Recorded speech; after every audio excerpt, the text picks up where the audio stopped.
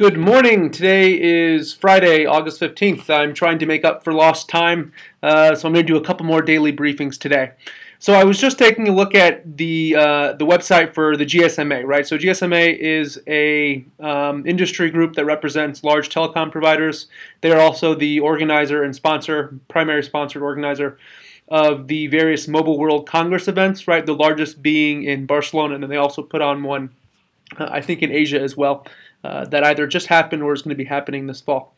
Anyways, I went to their news section and something caught my eye, right? And I think it shouldn't be a surprise to anyone who saw the article, but it says the headline says King stumbles in Q2. So they're talking about King Digital Entertainment. King Digital Entertainment is the maker of the Candy Crush Saga, those games that are terribly addictive, and I'm sure a lot of you have received countless number of invitations to play over Facebook.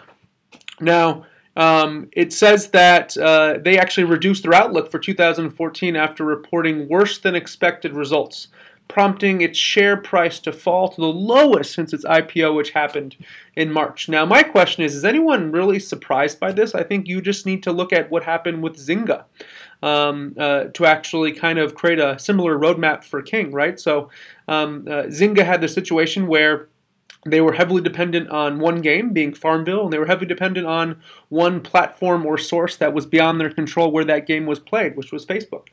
Right? And I think King is in a similar situation with Candy Crush Saga. They have one game. It has been their primary driver of revenue, attention, eyeballs, dollars, however you actually want to measure it, quantitative and qualitative. That has been the driving force behind their success. And they need to identify new titles, new games, new platforms, new acquisition targets. They need to grow either inorganic or organically in order to actually justify folks actually keeping their money in the stock. If they don't, they are going to fail because, like it or not, as a publicly traded company, they are no longer just beholden to their own desires, their own roadmaps. They're also going to be asked some serious questions from their investors every quarter. They can no longer just look at something from a year, 2-year, 3-year timeline. They need to look at it by the quarter. And I will be very interested to see what they report for Q3 and see if their guidance is actually any lower, simply because I am not too terribly convinced that this market this market in general, right, where you have these games that are based on virtual currency primarily,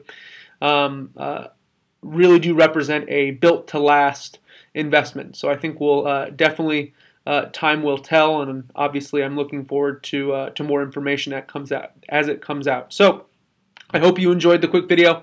I'm trying to make it really brief, hence the reason why I'm talking really fast. So I will talk to you later. Bye-bye.